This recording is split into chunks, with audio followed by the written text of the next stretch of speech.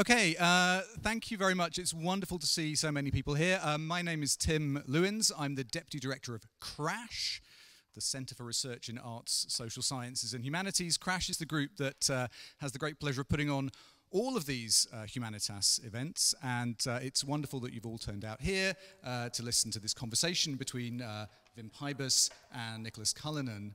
And Pijbes is, of course, Humanitas Visiting Professor this year in the history of art. I'm going to ask Tim Knox, the director of the Fitzwilliam, to introduce our conversationalists formally in just a moment. But before I do that, I just want to thank, in particular, the Weidenfeld-Hoffmann Trust, as always, for sponsoring these events. Also, J E Safra as well, who've particularly had a hand in sponsoring this event, so we're grateful to them as well. I also want to say thank you to Tim Knox again for allowing us to use the wonderful room that we've been allocated here in the Fitzwilliam Museum. It's a real pleasure.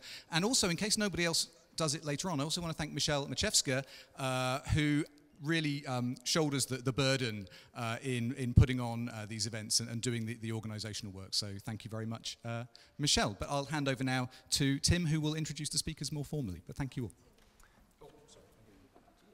Thank you, Tim. We're all called Tim here. Welcome to the Fitzwilliam Museum. A very warm welcome. We're sitting in the majestic Founders Gallery, Gallery number 3, with its array of portraits of Britons, either by British painters or by continental painters whilst on their grand tour. As you know, the Fitzwilliam Museum celebrates its bicentenary this year. It's 200 years since the gift of Lord Fitzwilliam, who's actually eyeing us up rather warily, his portrait by Joseph Wright of Derby, surrounded by views of his Irish estate, Mount Merion, outside Dublin.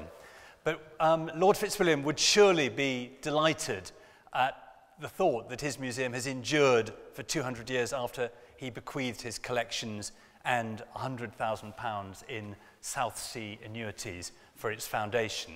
But he would also, I think, be delighted that thanks to this enlightened patronage, we have two other masterpieces. Wim Pijbes, who is General Director of the Rijksmuseum in Amsterdam and has been responsible for the complete transformation of that extraordinary treasury. And we've also invited, and he's also the Humanitas Fellow in the History of Art this year, but we've also invited Nicholas Cullinan, who is the relatively new director of the National Portrait Gallery in London, truly, if there ever was one, a repository of the nation's history. And they're going to talk together, and I hope there'll be an opportunity at the end for a bit of a question and answer session. So thank you very much, ladies and gentlemen. Introducing Wim and Nicholas. Thank you.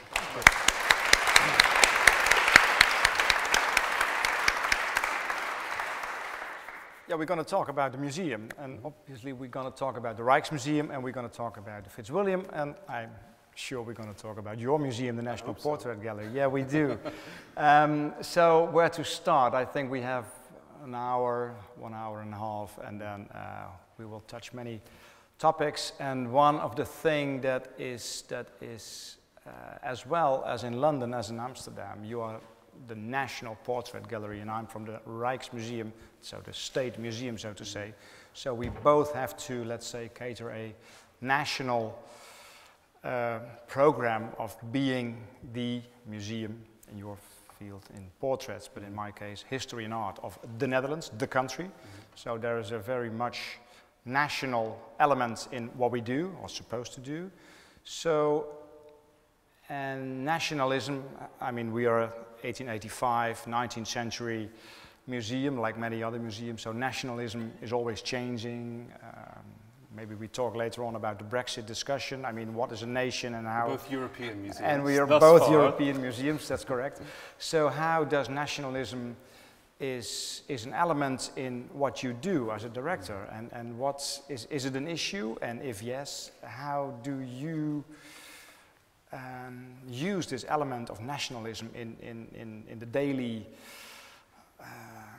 daily business of running the National Portrait Gallery? Shall I start? Yes, please. Good. Okay. So obviously, as Tim was saying, I've been in post for about a year now. Yeah. And before that, I was at the Tate, and then before that, the Met.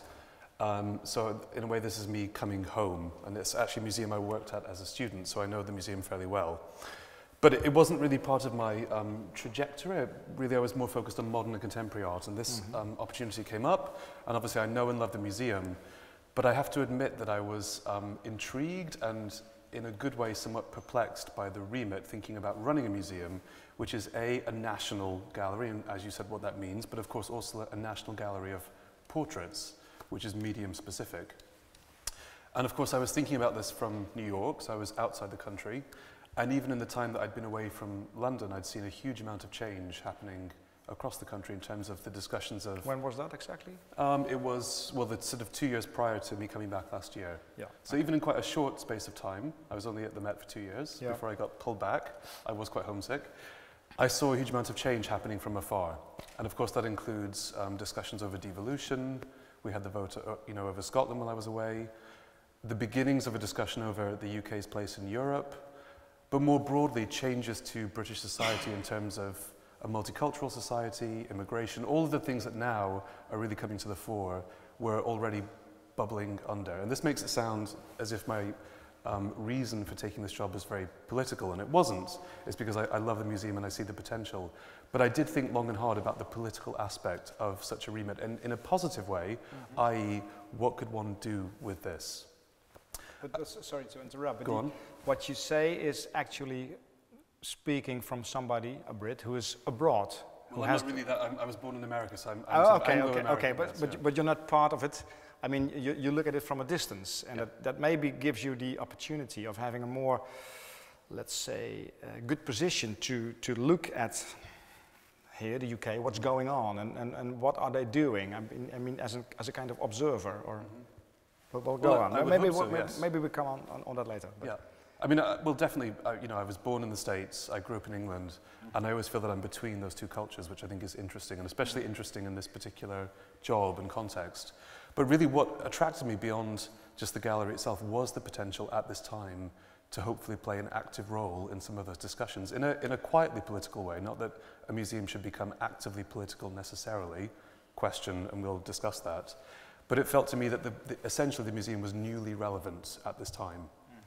In the context of those discussions, and also as we just touched upon before taking the stage, in a digital era of things like Facebook, Instagram, selfies, so a portrait gallery would seem to me to be even more topical and relevant. So this time is made for you. Well, almost. I mean, yes, surely there's huge potential to make even historic things relevant. And one example is, I'm going to give away a bit of a secret about our forthcoming program. Yeah. But when I took on the job... Please do. Okay. No one should tweet this, speaking of social media. But when I took on the job, we looked at the exhibition program for the years ahead. And in 2019, it's the anniversary of Nicholas Hilliard, one of the great British portrait artists, one of the fantastic, artists of the miniature, and there hasn't been an exhibition for almost 30 years. And so I said, well, what about Hilliard? And I was told by the curators, well, no one will come because they're small, and people won't queue to look at them. And I said, but don't we all now look at portraits and images on small devices? Exactly. So I think you always have to think laterally about how to make the historic newly relevant in this time. That was an easy discussion, then. But what about for you? How does it sit? Yeah, I mean, we are the Museum for Art and History. So, and these are components who are very, very different. I mean, history mostly is about text and facts and things, and art is about, well, objects, beautiful objects. And history is not always beautiful objects. It's about objects. Yeah. Okay. So. Thinking about what the Museum of the Netherlands has to do, or what is the mission, is to tell the story about what is the Netherlands, and indeed you can, if you walk throughout all the galleries, starting in the Middle Ages, because that's where our collection starts up to the 20th century. You have this awareness of time, sense of beauty. That is what the museum is about.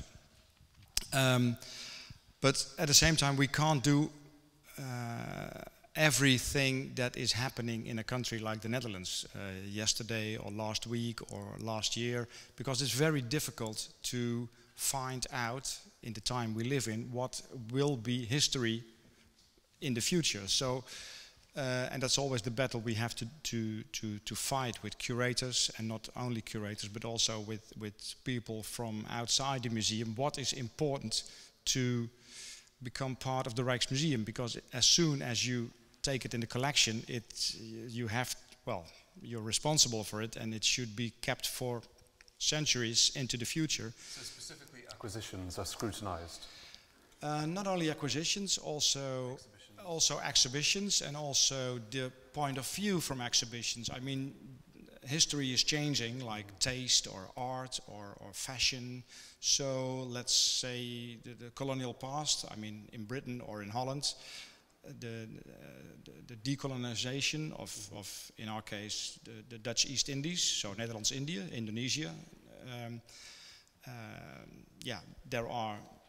We fought the war in the early 50s, late 40s. So there has been a war, and at the end, Indonesia became independent, like India became independent from the British Empire, etc. So, and there are still, how to say, eyewitnesses or even people who fought in that war, and they have a different point of view than historians do have, because nowadays we know both sides of the story. And let's say that in the 50s and the 60s it was mentioned that this war was, it was not even mentioned a war, it was mentioned as a corrective engagement by the Dutch. So we didn't use the word war. So, but now in the 21st century we use other words, like we use other words for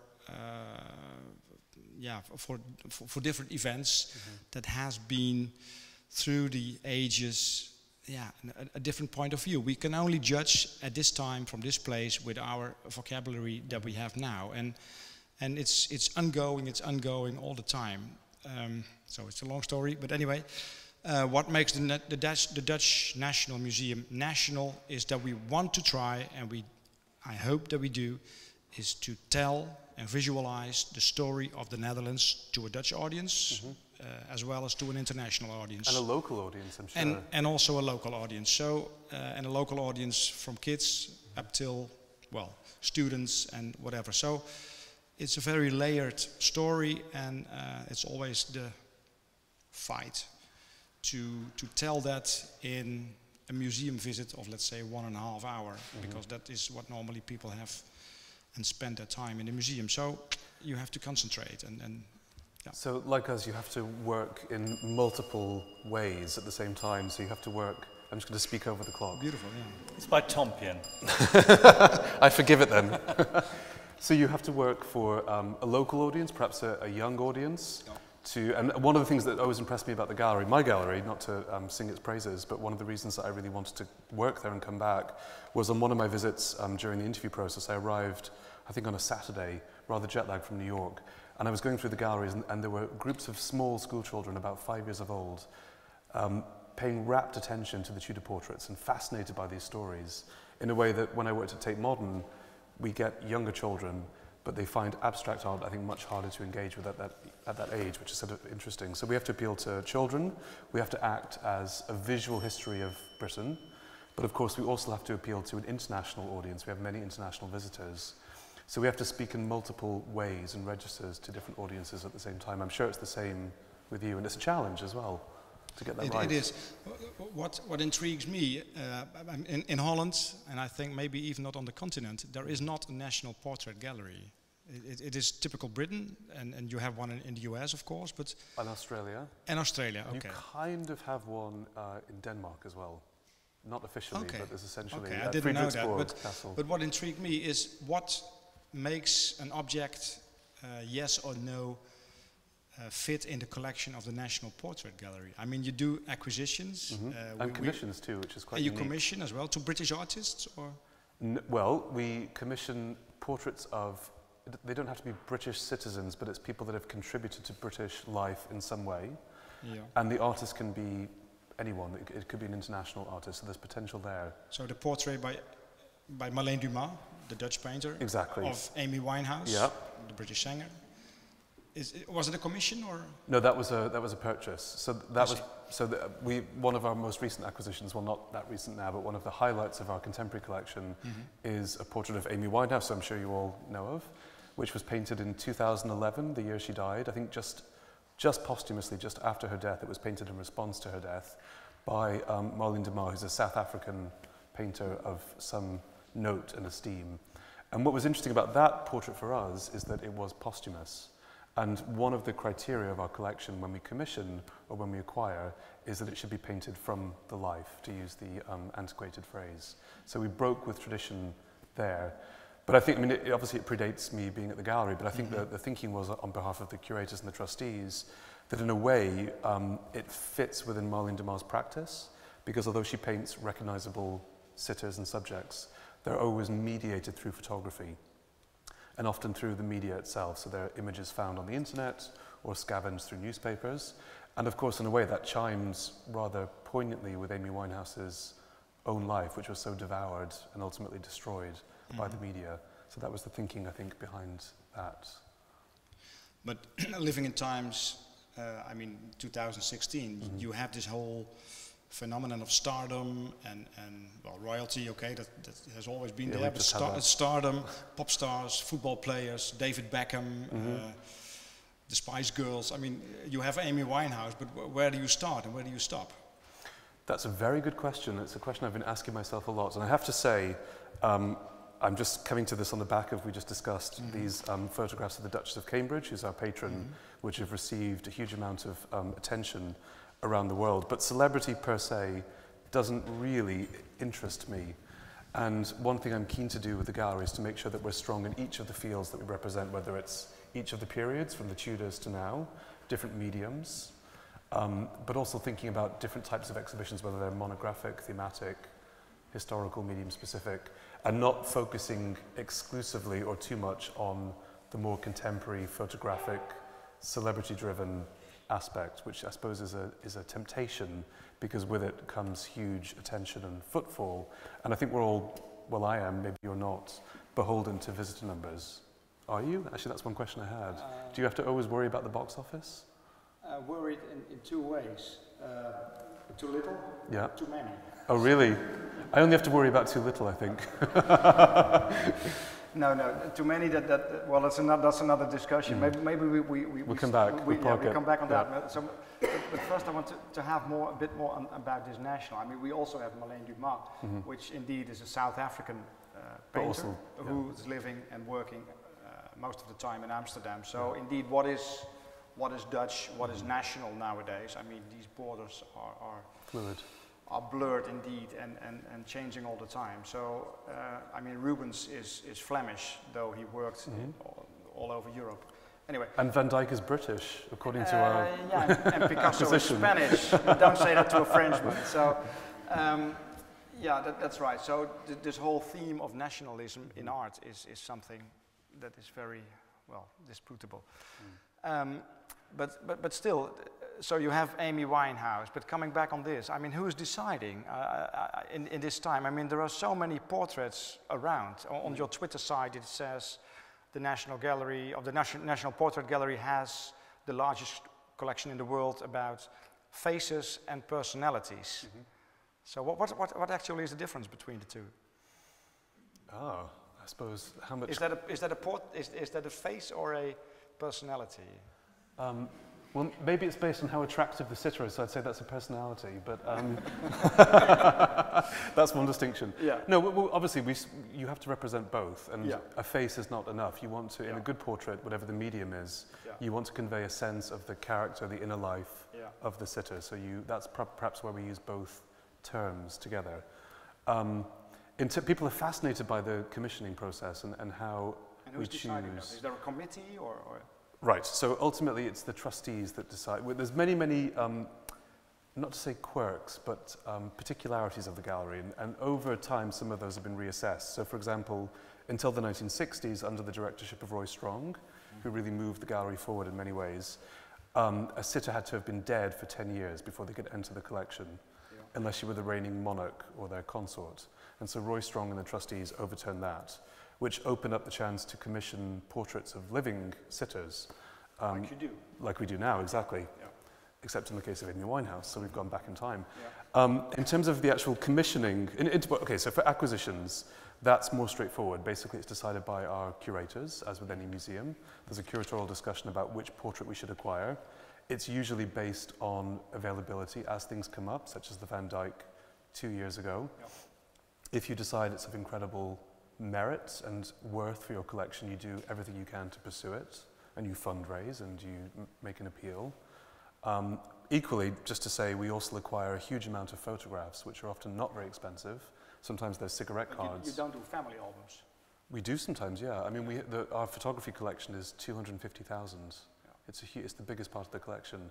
And that encompasses... But nowadays, with all these selfies around, I mean... Well, we don't acquire selfies yet, but give us time. But how do you deal with that? I mean, that's one of the most maybe popular forms of photography nowadays. Mm-hmm. And it has to do with your field, yeah, with the field you're collecting in. So how do you... You don't have a single selfie yet? Not yet. I'm just thinking, no, we don't. Not to say that we wouldn't, but I wouldn't want to jump on that bandwagon. And people have asked me, one of the big questions is, when are you going to do the first exhibition of selfies, which is an obvious. Lots of self-portraits. Oh, we've got lots of self-portraits, yeah. But you're talking, I presume here by selfies, we're being rigorous. Yeah, this one. We're talking about, exactly. Yeah, we talk about this one. Yeah. And there's precursors. So for example, Edvard Munch, I did an exhibition at Tate about 4 years ago, made essentially selfies using a camera held at arm's length. Already at the time? In the 1920s. I see, okay. So selfies go back away. Okay, but anyway, the modern phenomenon of selfies, which is with a handheld camera phone, we haven't acquired yet, not to say that we wouldn't. I think there's actually some on display at Tate Modern now in the exhibition Performing for the Camera, which I haven't seen yet. I have to go and see it. Okay. But anyway, people have also asked me, when are you going to do an exhibition of selfies? And that could perhaps happen. We definitely have conversations with people like Instagram or Tinder, social media sites, to think about ways that there might be some natural overlap. Representing the face, representing the image of somebody's face, or is that basically too... Yeah, it's about that, but we do that with every portrait in the collection, whether, as Tim was saying, whether it's a photograph or a painting or an etching. And so I don't really want to just jump on that bandwagon for the sake of being topical. And what interests me more, as I was saying before, is making links. So for example, reframing something like Hilliard in the way that we now look at small glowing images, which are about this big. And I think in a way then that makes that exhibition more legible to modern viewers. So that I think is more interesting than doing the obvious selfie project. So doing that, you make somebody from the past relevant for today's audiences. Yeah. You really...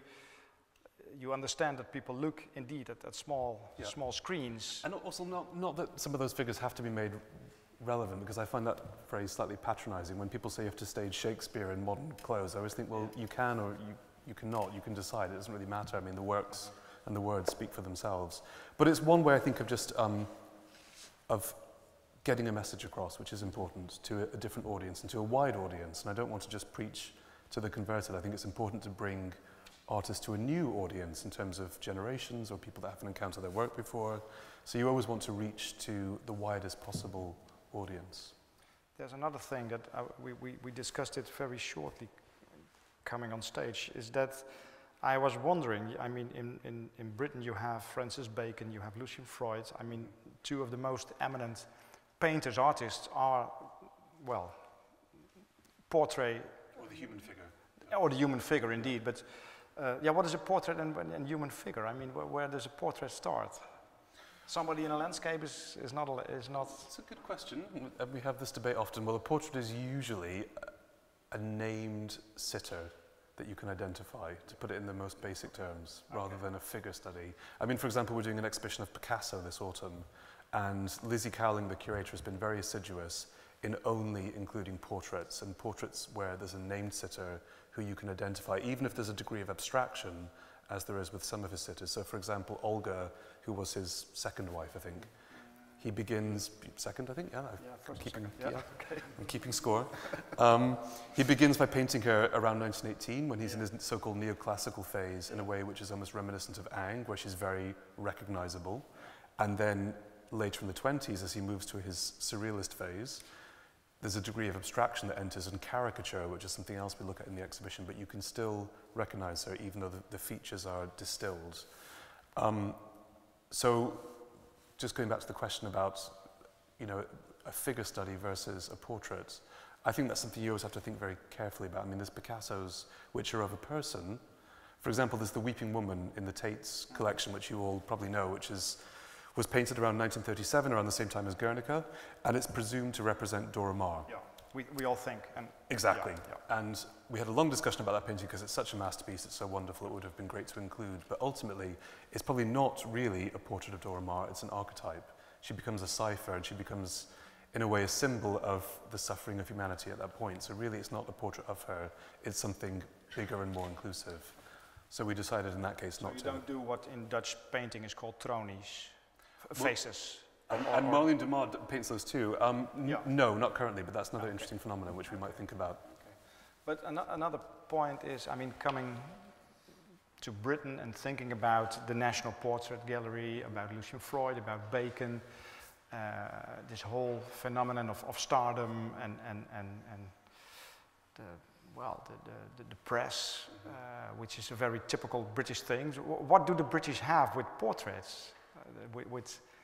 Is there a kind of, I mean, in Holland you have painters and they make landscape, they make dit, and we also do portraits. I mean, the Night Watch obviously is a portrait. You have great portraits, some of which I want to borrow in the future, by the way. We have beautiful portraits, and you're free to lend what you like, except that one. But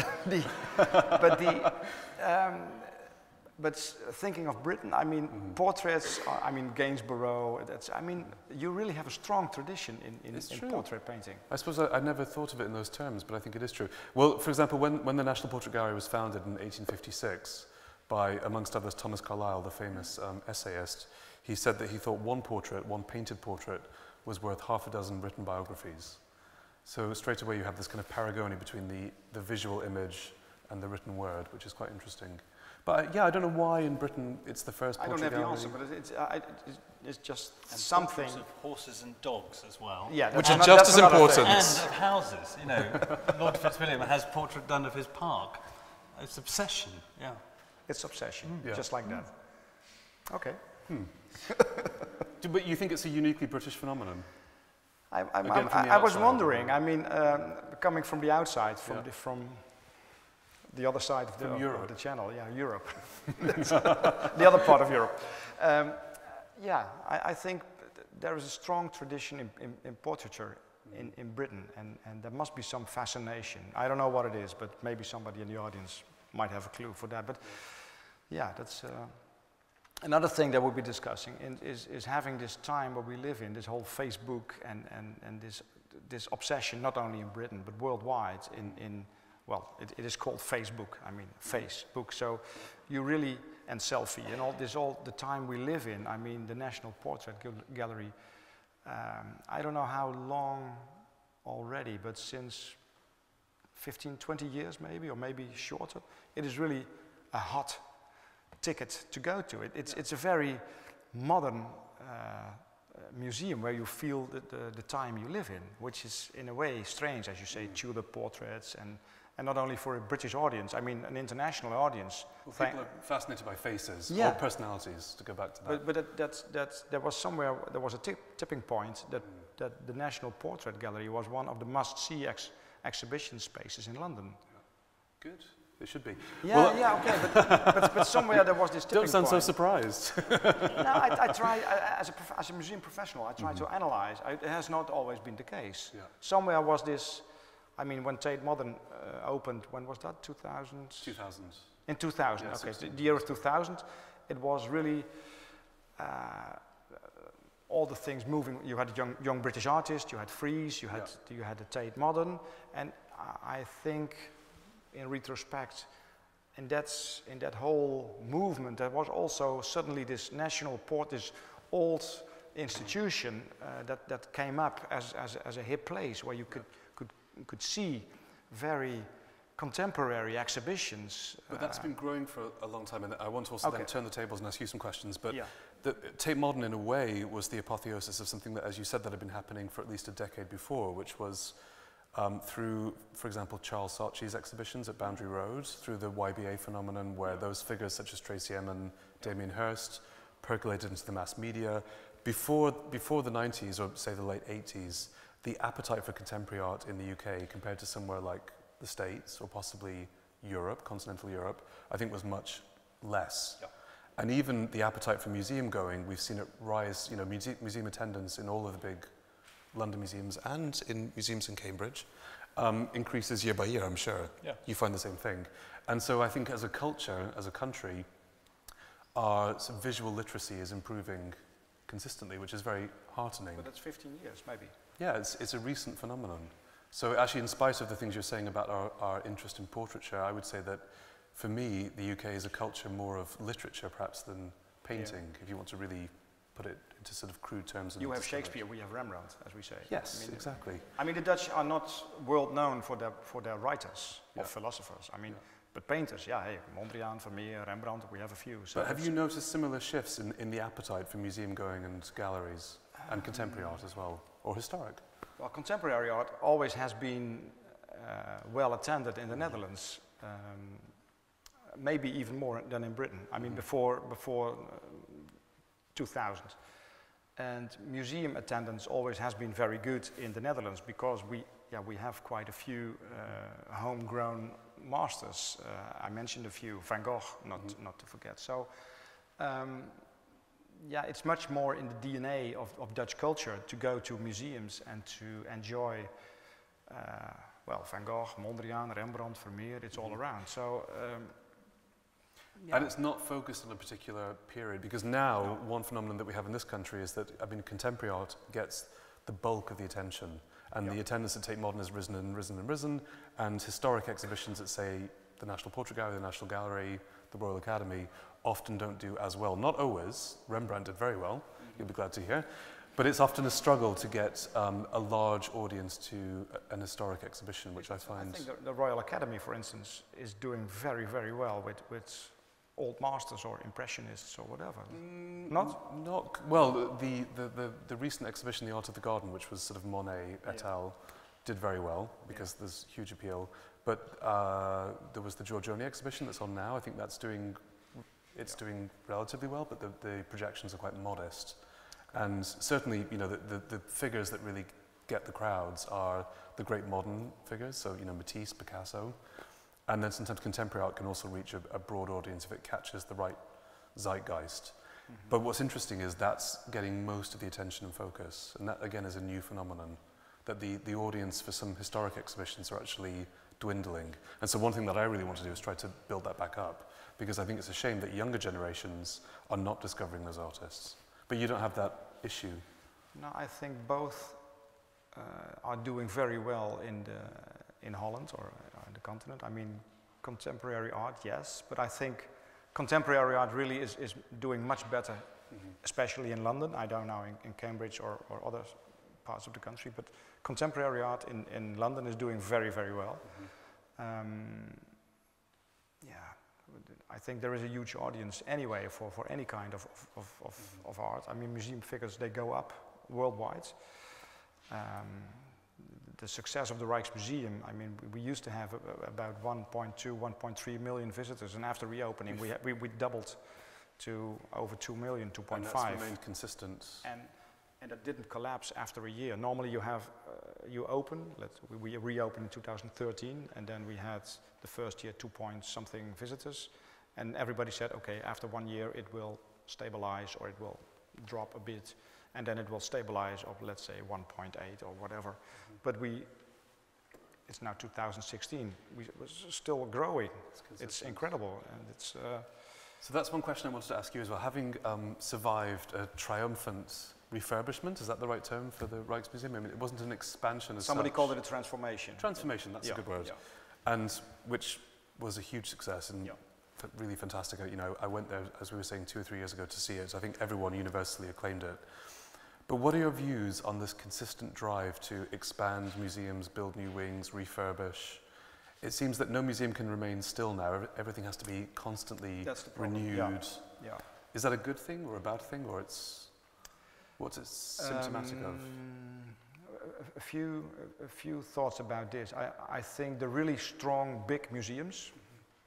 I mean, let's first say this. I think the Rijksmuseum was one of the last national museums that really did a big, complete makeover, transformation, refurbishment. It started all with the Louvre, with the pyramids. Then the National Gallery here in London, the British Museum did it. Metropolitan did some wings. The MoMA they're did. Always doing wings. Yeah, they're always doing wings.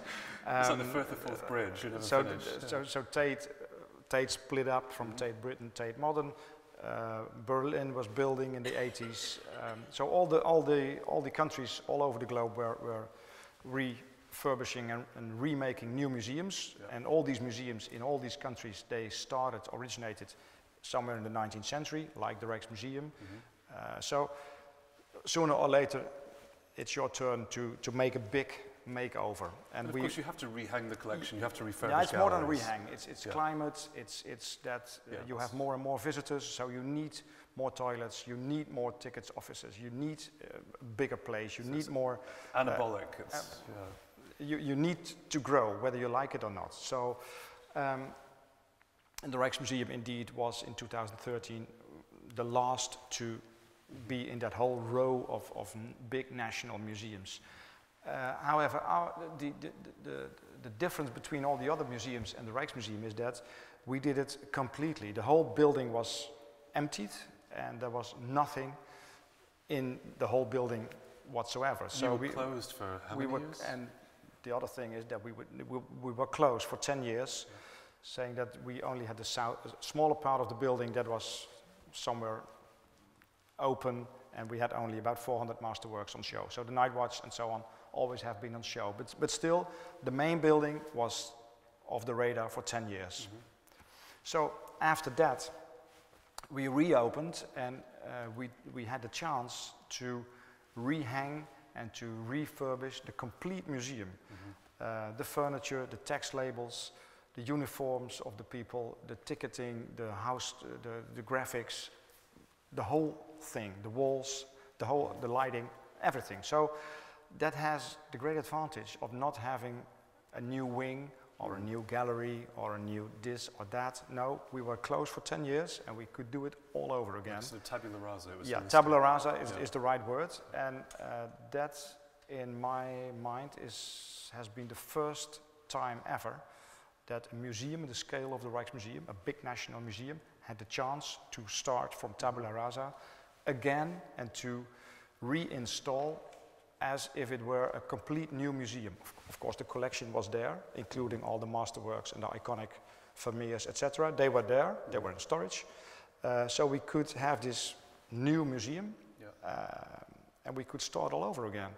And what we did, and I think that's part of the success of the Rijksmuseum, is that we broke with the old, or let's say traditional way of hanging and installing, that all the curatorial departments, glass, armory, jewelry, fashion, paintings, decorative art, who used to be separated all over in separated galleries, we decided to mix it and to have in a chronological display every floor a century.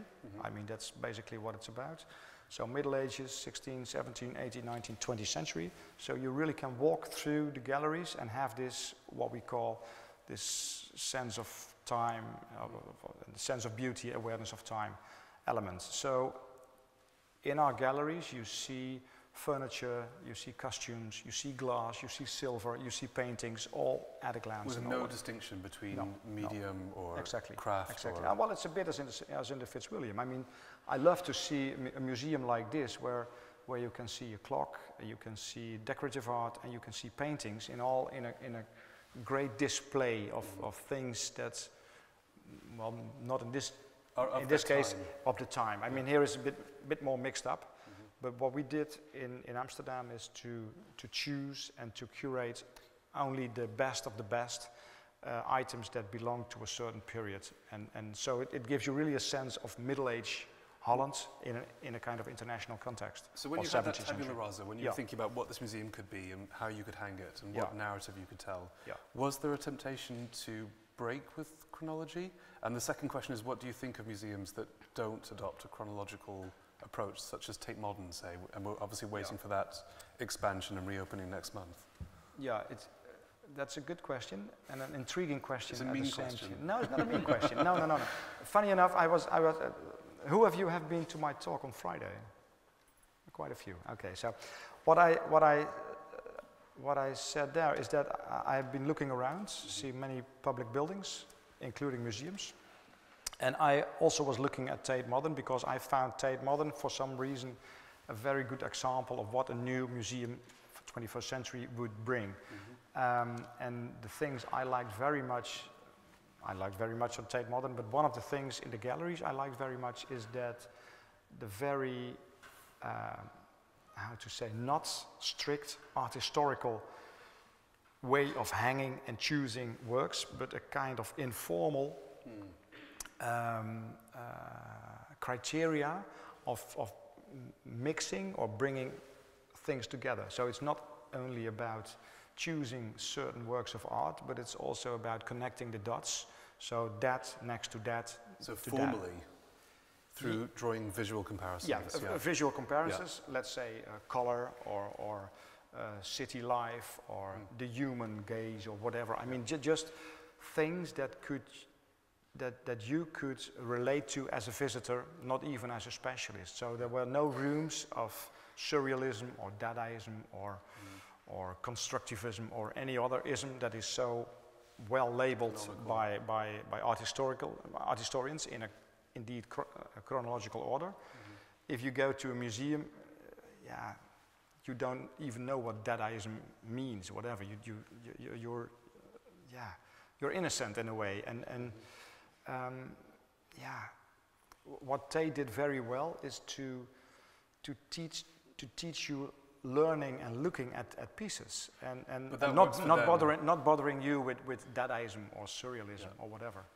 Well, that works for them because of it being a modern and contemporary museum that spans around 100 years. And also, of course, for them it's very clever. And it was covering something in the collection. Exactly, gaps. You may say it. Of course, So it works. And the other thing, I mean, to give them full credit, of one of the many extraordinary things that Tate Modern has achieved is also a much more global account of modern and contemporary art, and that's what they've been working on over many, many years now through the collection. I think we'll see it in the rehang of the new wing or building, or whatever it's called, which is a much more inclusive, truly international account of what 20th century art looks like, which I think is exciting. What you say, but very fast, that there is a weakness in the collection of Tate. I mean, some people say the collection of the Stedelijk Museum in Amsterdam is stronger. I mean, they have more icons and they have very, very strong chapters of modern art.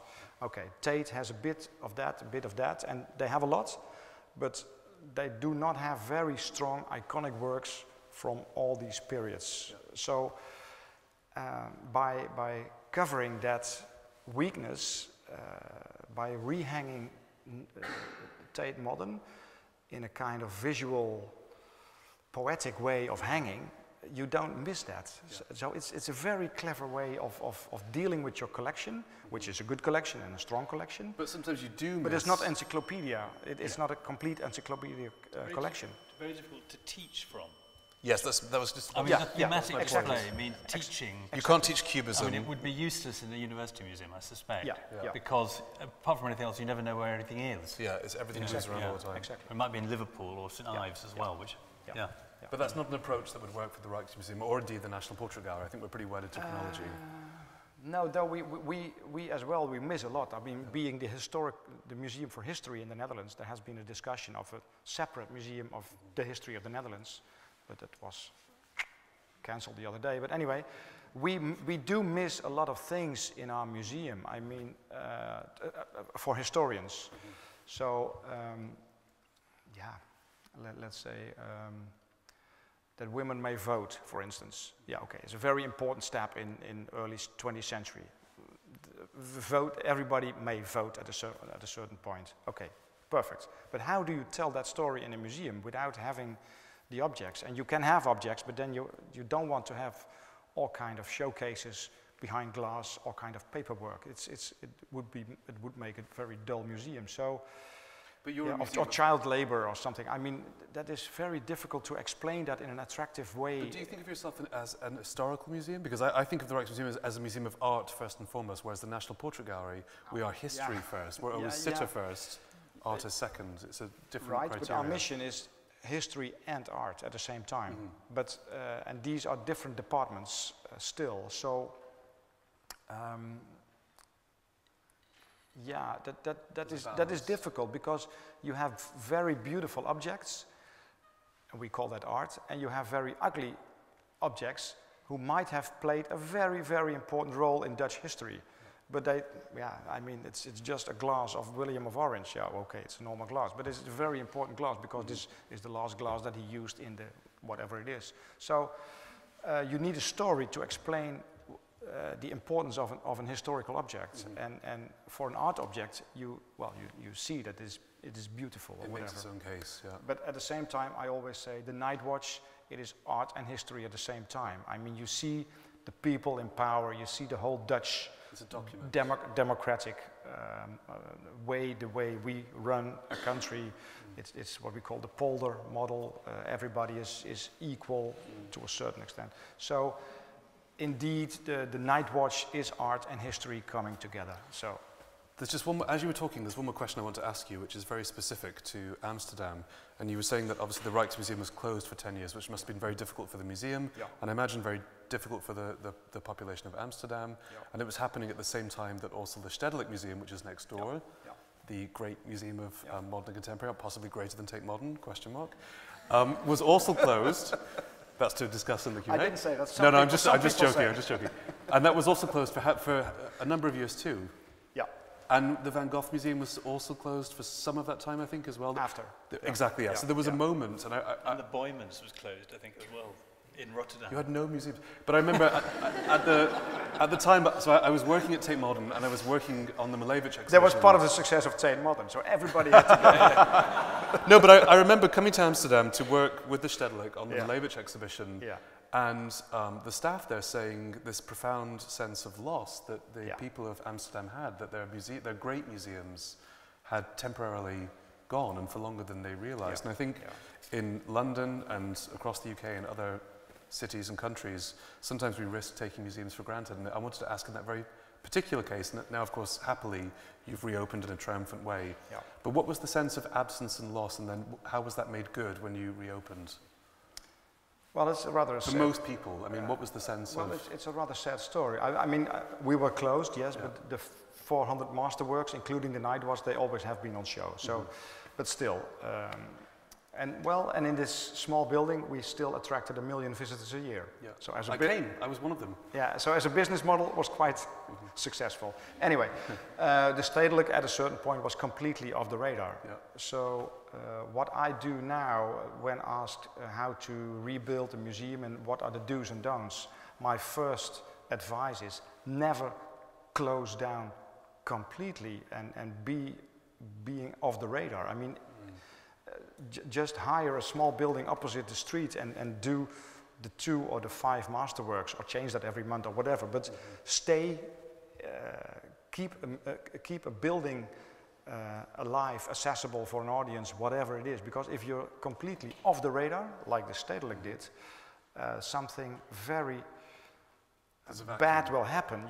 You're not existing. I mean, being a beautiful collection, but a collection in storage is not existing. It's like a book in a shelf. It's not there. It is. I remember colleagues at the Stedelijk saying there was already at that point, this is now what, 4 or 5 years ago, a generation of young people and artists that had no museums to go to or reference. Yeah. You're right, and it has been a scandalous time for long, and took too long. I wasn't trying to embarrass you, I was just curious what that feels like and what that means. Yeah, but it has to do, I mean, we're a democracy, and that means that everybody has an important thing to say, and we listen to everybody, and the time we live in, I mean, it's good that everybody has an opinion, and that we listen to everybody, and that everybody can say this and that, but I think there are so many regulations to be aware of, European regulations, local regulations. I mean, I needed over 100 permits to do the rebuilding, and for food security, you need clean floors, and for safety regulations you need floors where you could not slip. So I mean, it's crazy. And the museum is a very complex building type. At one time it is Fort Knox, like that, but it should also be open to everybody. This is a complete paradox. So you have to be welcoming and hey, like that. But safeguard what and you have. At the same time you're safeguarding because you're the house of the National Collection, and so on and so on. So you have a complete paradox of measurements that you have to deal with, and that's, yeah. Is this a good time to throw open, you're talking about the sort of the dichotomy between the kind of protective museum and opening out, to actually throw the discussion open to the floor, because I know that here among this extraordinary group portrait, this night watch that is laid out before you, there are lots of people who will have some interesting questions and things to say about your respective institutions, the Rijksmuseum and the National Portrait Gallery. And I look forward to a lively discussion. So Michelle is going to be zooming around, and Julia as well. I beg your pardon, Julia. See which one's quicker. And can you say who you are as well? Then we can really work out where you're from. Yes, where please. And where you live. We can come and get you later. Hello, I'm Emma. I'm a student here at Cambridge at Churchill. And this is really a question for Nicholas about the new exhibition, Russia and the Arts. Do you, when you're planning an exhibition like that, do you consider it a wider political or diplomatic statement, or do you view it more as a self-contained art historical venture? Thanks, that's a good question. I think it has to be both. I just want to check, she's probably not here, but the curator of the exhibition, Polly? Right, she's not. I had a sense that she said that she would probably struggle to get here, so before I started speaking, I just wanted to make sure. Not that I'm going to say anything bad about her, quite the reverse, but just I would actually want her to talk to this, because that exhibition was, I think, 4 or 5 years in the making, so it predates me by some way. One thing I'll say is that when I started in Post a year ago, having worked a lot with Russia on the Malevich exhibition, which I just mentioned, and some other initiatives, I founded this Russian Eastern European committee at Tate to acquire works of art from that region, which goes back to what I was saying before about Tate's international remit. I was very happy that there was a project that would take me back to Russia and that would also build links, which I think are very important. So first and foremost, you would never do an exhibition as, to use what I think is a really vulgar phrase, soft power. You would do an exhibition because you think it's worthy and interesting and the art is good, or it'll get a new audience, or many, many reasons, but because you really believe in it and you believe in the objects and the exhibition itself. I think one thing which would be a happy accident or would widen that is that it can make an impact, or it could even build bridges. And so, for example, in this case, we borrowed 26 portraits from the Tretyakov Gallery in Moscow, which are on our walls now, and in return we lent 49 portraits back to them, and I was just there 2 weeks ago. So they owe us 23 portraits, which I reminded the director. But it was a real exchange, and it was a real act of cultural exchange and diplomacy. And I think at this point where there's quite difficult relationships between Russia and other parts of the world, and as someone who spent a huge amount of time in Russia, not that there aren't real issues, but most people that you meet in Russia are actually very interesting, nice, cultured people. And I think to maintain that dialogue is very important. So it's very easy to demonize or write off a country. And I think that's where culture can come in to build those bridges. Does that answer the question? Okay. Thank you. Another. Hi, I'm Rebecca. I'm an exchange student here at Pembroke studying politics, actually, but I go to school in Washington, D.C., so I frequent the other National Portrait Gallery. I was curious how you navigate the classist nature of portraiture, especially if you seek to, as you say, use the museum to explore changing social and political dynamics, and if the criteria of a portrait is having an identifiable sitter that limits the socioeconomic diversity of the pool. So how do you reconcile that with your mission for the museum, which is a national museum which exists for and is representative of the whole country? Exactly, that's a good question, and that's something I wanted to get onto. So most of our portraits do have a named sitter. Some don't because they've been reattributed and they tend to go into storage or my office, if I'm completely honest. But generally, the reason that we hang a portrait on our walls is because we know who the sitter is. Because, as I said before, for my gallery, it's always sitter first, artist second, which is quite unusual, but interesting. That's something that I think we'll want to discuss, and it's something that in my interview I raised as one issue, that I think it does preclude a more democratic approach sometimes. And so one example is David Bailey's photographs. We did an exhibition with him 2 years ago, and of course there's the photographs of, I don't know, Jean Shrimpton or more recently Kate Moss, which are very well known. But to me, some of the best photographs are his ones of the East End of London in the early 60s, where you don't know the name of that person, but it captures, it's a portrait of a particular area of London, of a whole era. I would argue that actually those are portraits and deserve a place on our walls, and that's a discussion that we'll be having. Equally, this is the example I gave in my interview, people like Nan Goldin, the American photographer, her photographs from the 80s, again, many of those sitters aren't named. I mean, she probably knew them, but they're not given a name, but they're portraits of a particular era of downtown New York, of the AIDS crisis. So not always every portrait has to have a named individual to be a portrait and to speak of a particular time or place. I think that's a really interesting question. I'm glad you asked it.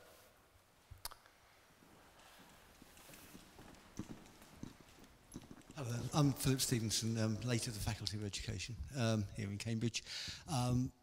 This is to both of you, because both of you commented on increasing numbers, ever increasing numbers over the last, 10, 15 years. How much do you think the role of the professionalisation and the prioritisation of education programmes in museums and galleries?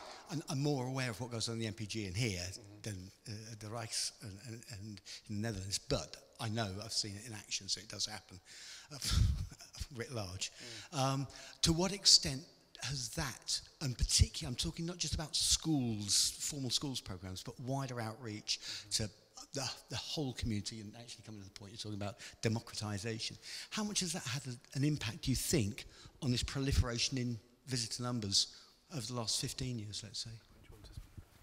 Yeah, good question, and it's very hard to give a very clear answer on that, but I think indeed that we live in times that there's much more education in schools, and talking about the Netherlands, the art and history is part of the curriculum in school classes, and school classes, they come and go to the Rijksmuseum. We had last year about 350,000 school kids from the Netherlands. We have private funds who support classes to come with school buses, because that's normally the most expensive element of school visits to museums. I mean, we're free up till 18 years. So having financial support for the school buses is a very important element. And yes, education is, I think, important and part of the whole success and increase of visitors' numbers. Yeah. And then, just to follow on, I would say in the UK that museums continue to thrive almost in spite of a real lack of teaching about history in schools, because it's actually taught in very few schools, which is much to my distress. I, for example, found the art world completely by mistake. No one said to me when I was a teenager, you can do art history, or I stumbled into it. It was just purely by chance. And I think it's remarkable to me that there is such an appetite across the UK and across different socioeconomic groups for going to museums and looking at exhibitions, when really it's taught in so few schools, and I think that has to change. Hi, thank you for the education, and I'm coming from the MBA side, so the topic dear to my heart would probably be the box office. Moving forward, as many nations are becoming more globalized, more Facebook-y, more selfie, my question would be, as behaviors change and people are demanding new things, in your opinion, what would be the change in behaviors of people coming to visit museums, and what should the museum do to adapt to those changes to come? Your question is about global changes? Is that? My question is, how would the behavior of those coming to the museum change, and how do museums keep adapting in order to cater to the people? So are they, do visitors behave in the same way as they did before you kind of closed?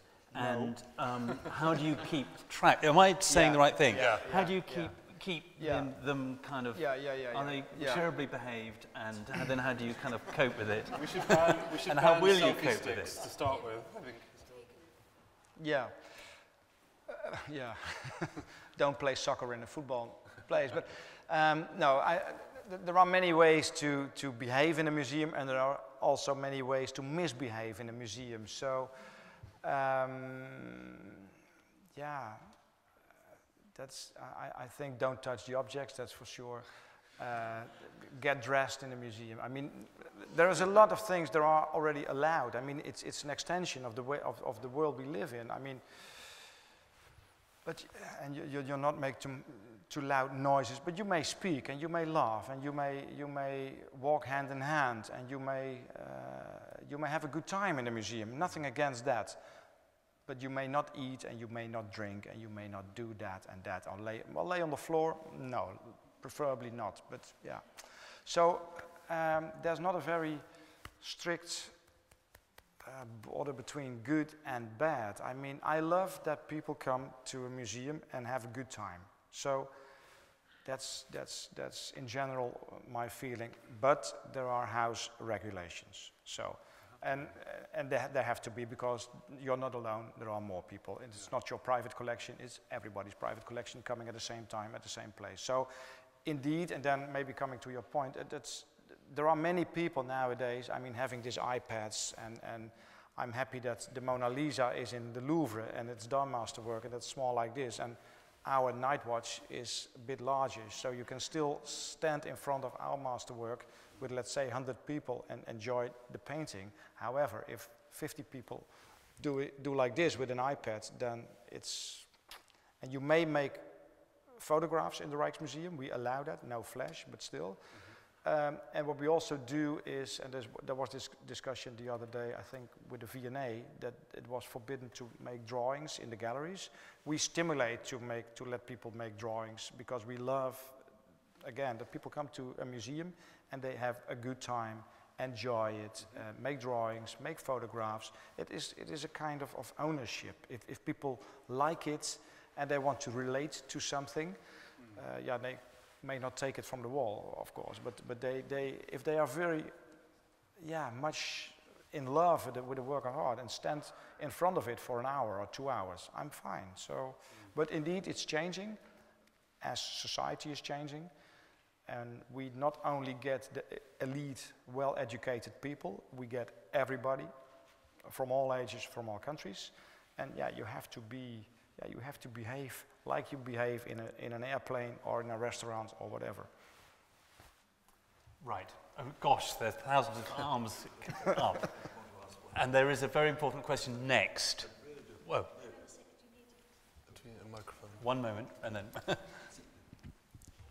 How do you resolve the problem of success of a museum, which is judged by every director by the increase in the number of visitors, with the crowds that spoil the pleasure of those visitors? And you see, I'm very interested that you said that the Rijksmuseum encourages drawing, and that the V&A doesn't. I think it's very sad. The Prado forbids people to take photographs. I think they allow drawing, but it seems to me that a photograph is such a superficial thing, you see. And but I'm more concerned about how do you solve this problem.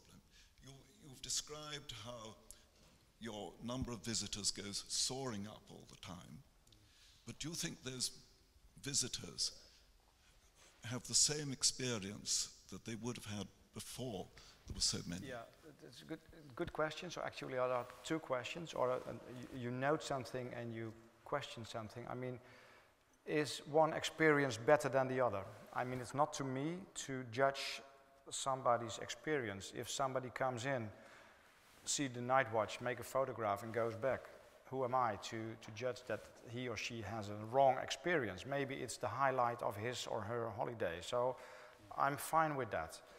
Though at the same time, I feel that he or she is something missing, because there's just much more than being seen there, made a photograph, whatever. Okay, but that's one point. The other point is indeed that not only the Rijksmuseum, many museums, and it's on the agenda for, I mean, I'm in this directors group from the British and the national, the Bizot group, and one of the themes that we all have to deal with now and more is the increase, and there's no way of stopping it, because if the Chinese will come, because it hasn't started yet, and if people from Korea and Brazil and all over the place coming to Europe, because here are the museums, if they all get in a plane and come to the big cities, yeah, then there is a limit number of square meters and limits numbers of hours, opening hours.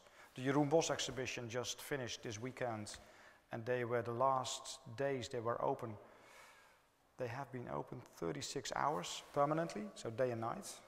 That has also been done in the Royal Academy for the last Monet exhibition. So you can open up in the evening hours. The best visited museum square meters in the world are the Anne Frank House in Amsterdam. It's very small. It's a hidden place during the war. And they have over 1 million visitors every year, and it's open till 10 o'clock and sometimes till 12 o'clock in the night. And it's really what you call a blockbuster. It's going around double. Yeah, there is, at a certain point, there is an end. Standing in front of the Mona Lisa in the Louvre, yeah, it's what it's about. But I don't know how to organize that. If somebody has a good answer, then I'm happy to I'm not going to let you answer for this one, because I'm going to try and get a bit more audience participation, and then Nick can answer. There's no good answer yet. So. Yeah, but thank you very much. Good evening. I'm a postgrad student at Sotheby's Institute of Art in London, and actually lived in Amsterdam during the reopening of Stedelijk and Rijks. So I can assure everybody it was great for the city and really created a cultural hub. I'm interested in what you said about private collection for everybody, and going back to this kind of notion of national art in the light of the national funding strategies.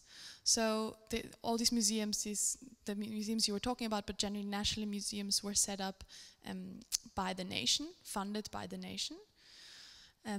Except in America, but in Europe we see this trend a lot. And as the years progress, there's less and less public money available. I'm interested in if you see there's a change to the mission then, if there's less money from the public, is then also less emission to the public, and how this affects the museum landscape. Good question. Do you want to? Shall I start?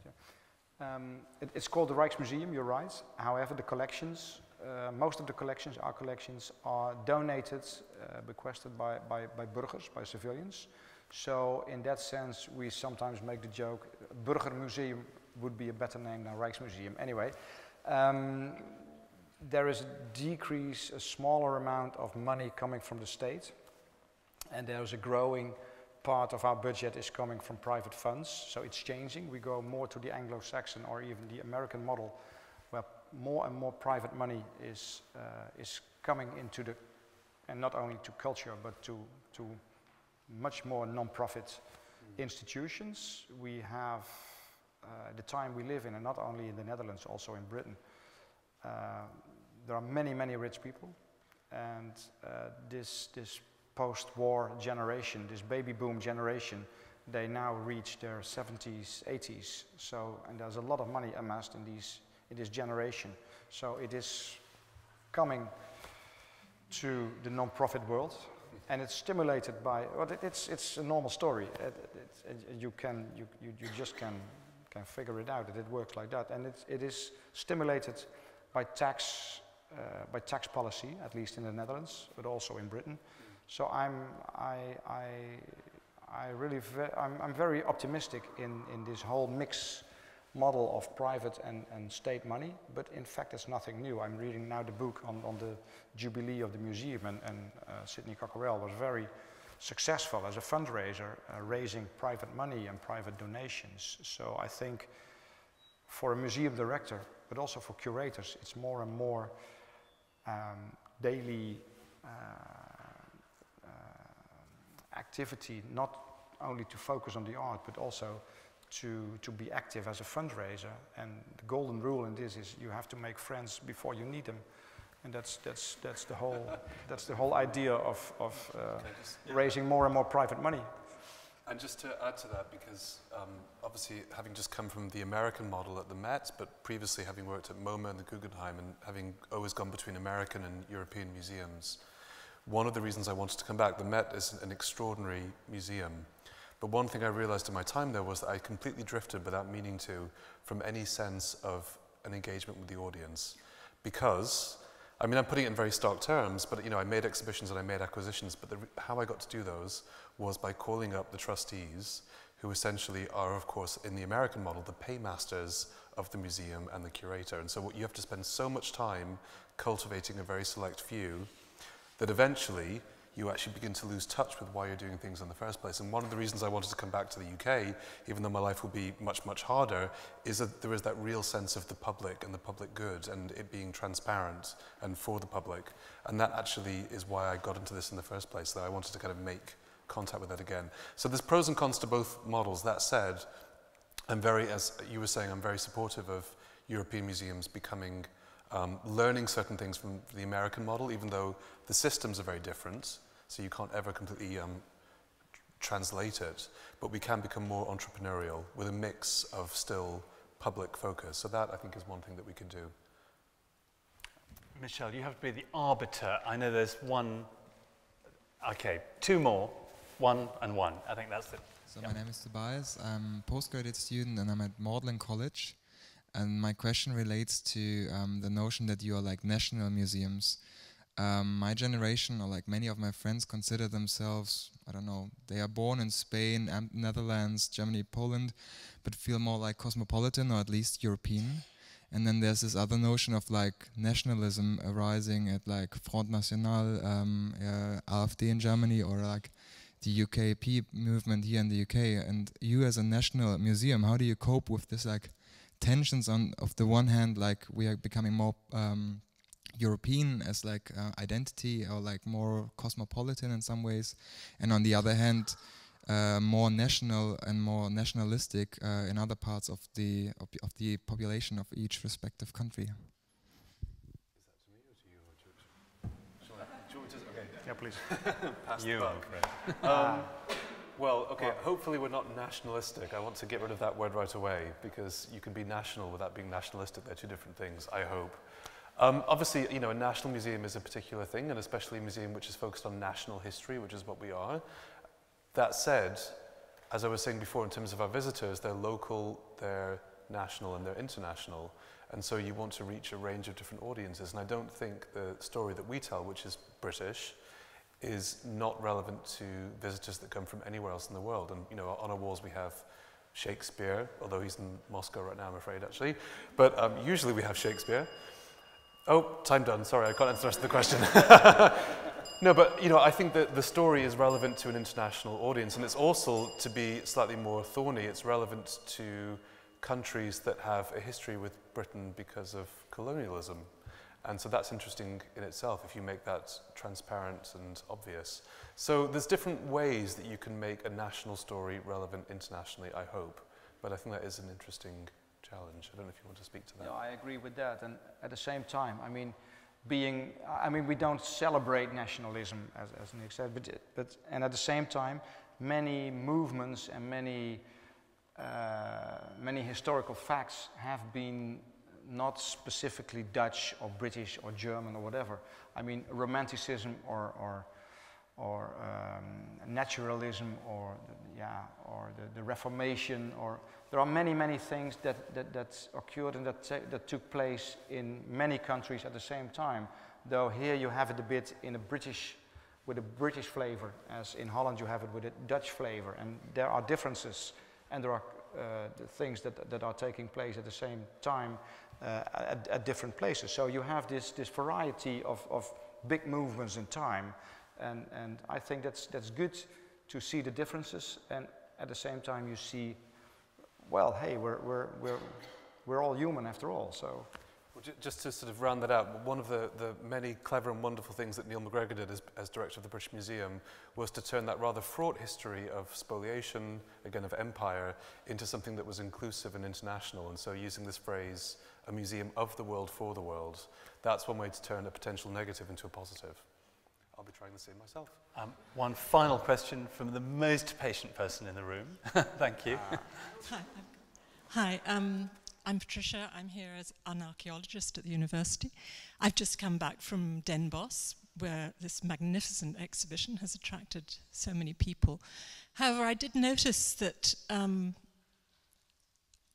there must have been some hiccups along the line. The Prado would not lend the Garden of Earthly Delights fine, but also something must have happened at the last minute, because already in the catalogue, The Cure for Folly, one version of The Cure for Folly was actually described, and it wasn't the one on display. So pulling something quite at the end must be a nightmare. Could you comment on this? And it goes back to the specific thing. I'm not aware of all the details of the Den Bosch exhibition. However, we from the Rijksmuseum, we shared many experiences, and we were also and we offered other museums in Europe and outside Europe loans to help this provincial museum in Den Bosch, which is a small museum, smaller than the Fitzwilliam, and really having the great hero of Den Bosch is obviously Jeroen Bosch, and they don't have Jeroen Bosch, but they wanted to make a Jeroen Bosch exhibition, which is a dream. And it's the way they did it. They had about 20 or something. I don't. I think they had at least 22. 22. But they had an enormous number of his drawings, which was superb. Yeah, which is superb. But and at the same time, of course, they do not have the Garden of Delight and some other works from I think Vienna and maybe Portugal or whatever. It's because these works are very precious, and in the Garden of Delight from the Prado, it is their night watch. It is a national treasure, and it can't ever travel. I think not even without outside the doors of the Prado itself. So, I think you have to go again to Den Bosch, because now this exhibition is going to the Prado. You can see it over there with the Garden of Delight as a centerpiece. But making exhibitions is of course a very interesting part of our museum world, and making them national or not, or international or whatever. It's part of our museum business, and it's fun to do, and it makes you travel to the Netherlands. You have never been to Den Bosch before, Never, but I think I'll definitely be going again, because it was a wonderful place to visit. The people were so very friendly. The food was absolutely phenomenal. How good. And just this was the commercial break then. And just down the road, there's the art gallery that has all these reproductions, which are extremely good. I haven't been there, sorry. You missed it. Because you very much cut your teeth with exhibitions, making. Yeah, making them. Yeah. You've had your fair share of withdrawals at last minute and attribution problems and things. What are you saying? I don't think I have. No, that was the problem at Den Bosch. The Prado I know. was incredibly pissed off that some of their works were deemed not to be by Bosch, and so they swiped them back. Well, I don't want to go into specifics because it's tedious, but I would say that I think exhibition making is becoming increasingly complicated logistically and financially as values go up, and as this loan fatigue sets in with museums and private collectors around the world. Not that there's no reason for the public to know or care about this, because it's not the point, but it is deeply political, and we all swap and trade favors, and So it's fascinating and interesting, but not easy. But hopefully that doesn't come across to the audience that sees it, because that's not the point. They're there to see the artist and the work. Yes, yeah. Please. Sorry, I'm here representing our donor, actually, this evening, who is very interested in the work around attributions. And given that we have 3 of you that must have to deal with the thorny issue of attributions, I wonder if you could just talk a little bit about that, not least because you also, if you're going to move into the realm of selfies, I don't know where you begin with that. Well, oddly enough, Wim and I have just been talking about the attribution of the Rembrandt portrait in the Dutch gallery, which of course many years ago was demoted by the Rembrandt project. It was one of the great pictures of Lord Fitzwilliam. And we were standing in front of it saying, whatever it is, it's a fantastic picture. But, I mean, Nick, you also have... well, we have that all the time, but again, not just with the attribution of the artist, but also the attribution of the sitter, which can change. And that's why some things, as I said before, end up, even we have fantastic paintings that are not shown because the sitter is now unknown, or we've changed the attribution. So it's a very thorny issue. I think the really important thing to bear in mind is that whatever conclusion you come to, with an esteemed group of scholars and experts, 50 years later that can be rethought and revised, and you can be proved wrong. So there should always be a sense of humility, I think, when you make an attribution, that is always temporary at best, and never the final word. Yeah, I mean, we stood in front of the Rembrandt, and I was here on Sunday, and I said, well, first, it's a damn good painting. Very, very, very good painting. So my question, standing in front of it, would be, why not? And then you try to take down all the arguments, why not? And I think that the arguments that have been used by the Rembrandt Research Project in the 60s or 70s or whenever it was,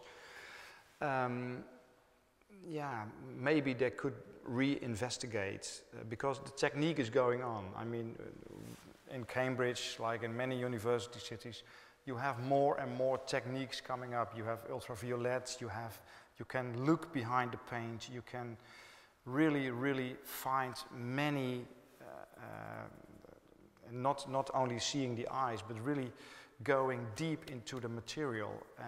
But even though, if you say, okay, this material have only been used by Rembrandt, or has never been used by Rembrandt, then still it can be a Rembrandt, because Rembrandt was also experimenting with technique, etc. And at a certain point, you have to say, is it yes or no a Rembrandt, or is it work in the studio of Rembrandt? Because we think that an artist, as a single genius guy or girl, made a complete painting, which in 17th century Holland it was not the case. I mean, he had a studio and he was making a living as a professional. So maybe the face and the hands are by Rembrandt, and the rest is just by a student or whatever. So, but still, key is it a good painting? And yeah, it's a beautiful painting. And let me put it, not to give a compliment like that, but I would accept it as a Rembrandt. Okay, you're done. It's a done deal. Thank you very much, Alexander. Ladies and gentlemen, can I first of all thank our wonderful speakers, Wim and Nicholas, for, in front of us all, talking so intelligently and illuminatingly about the business of being a museum director of 2 very different but equally enterprising institutions. And I'd like to thank you all for all your questions and all your patience and your interest. I think it's been a really good evening. So thanks very much to the Humanitas programme for supporting us.